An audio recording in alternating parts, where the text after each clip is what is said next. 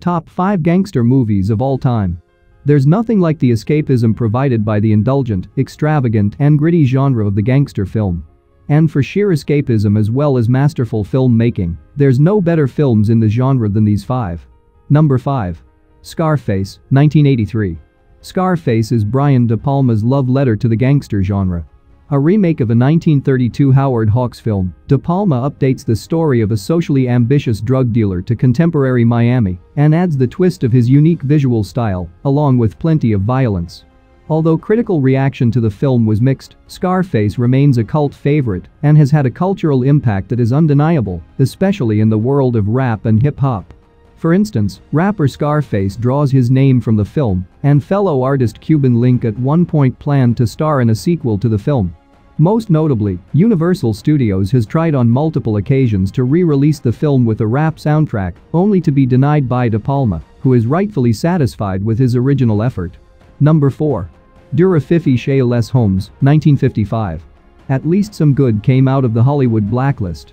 When countless individuals in the film industry were blacklisted in Hollywood for their supposed sympathy for communism, director Jules Dassin was among them. Unable to work in America, he traveled to France, which was in the middle of an explosion of talent called the New Wave, and led by filmmakers like François Truffaut. Dassin's contribution to the genre was a simple adaptation of a poorly regarded pulp novel with a small budget that relied on no-name actors and real locations. The result adds a sense of naturalism to the film about a jewel thief who has recently been released from prison, only to pull off another great heist. Number 3. Cité de Deus, City of God, 2002. A visually stunning exploration of the cycles perpetuated by gang violence, City of God is all the more striking for its setting in urban Brazil. While a lot of gangster films explore the world of organized crime in the US or Western nations, City of God displays the gritty reality of crime in developing and politically unstable states. The filmmakers eventually went on to adapt their story to television for a series that ran for 4 series starting in 2002 and again to film in 2007. Number 2. Goodfellas, 1990. A lot of gangster films draw their appeal from the fact that these stories really happen. We just never get to see them.